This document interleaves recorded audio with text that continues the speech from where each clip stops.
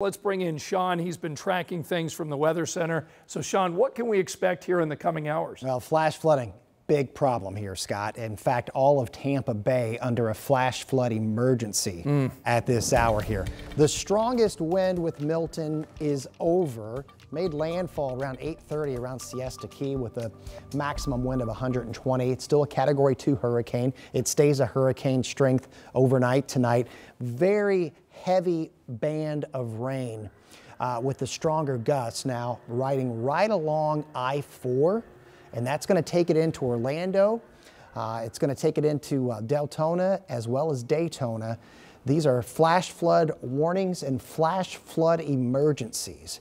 That includes Lakeland. It includes all of the Tampa Bay area, where some areas have already had over 15 inches of rain. And that zone is going to still be pounded at least northeast from Tampa to Lakeland. And you can see this thing is really speeding up here.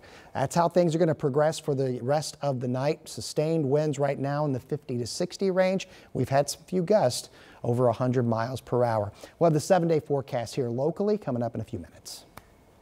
This is pretty intense. Families urged to get out of Florida, but some making the decision to stay, including some folks from Speedway. The Bruleys have a home in Port Charlotte, not far from where Milton made landfall tonight.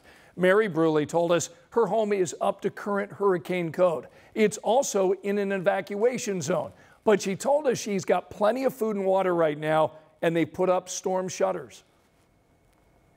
This home's pretty solid, and we're up high enough and inland enough. We're pretty safe. We feel we're pretty safe, but you know, that can all change.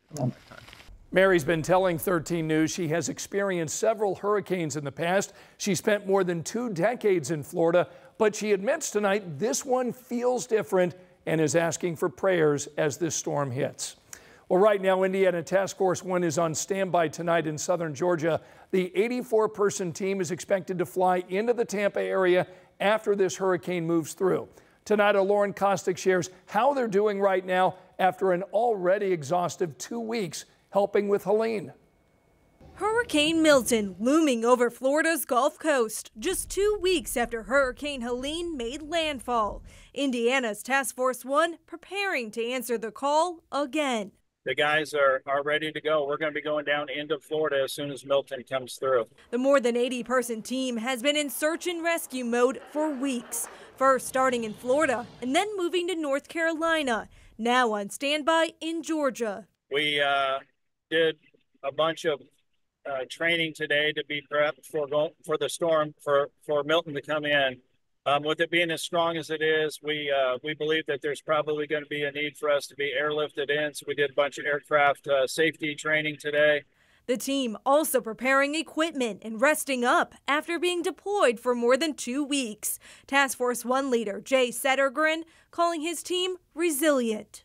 The last 2 days, we've been really concentrating on getting some rest and just prepping for Milton. But very strong-minded, very sharp skills, have been practicing our craft and are ready to go into work. So everybody's upbeat and ready to go help. Their main assignment will be search and rescue, helping local first responders. And I believe with the size of this storm that they're going to be taxed fairly quickly just because of the, again, size and complexity of it. A team of Hoosier helpers ready to go when the call comes. Lauren, any idea when that call could be coming? Well, Scott, we're told they have to wait for this storm to pass and to make sure things are safe. And then as soon as they get that call, they will head down there, and that could even happen overnight. All right, Lauren Kostick, thanks so much. Governor Eric Holcomb is activating the Indiana National Guard tonight to help with hurricane relief efforts in Florida. 400 soldiers from units based in Lawrence, Gary, Terre Haute, and Albany are heading that way. They're going to be helping with things like route clearance and supply distribution. Now, you can monitor Hurricane Milton anytime on our 13 weather app. It allows you to check the storm's track right there on your phone. Plus, you can check in with our weather team on their blog. That app is a free download. You can get it in the App Store right now.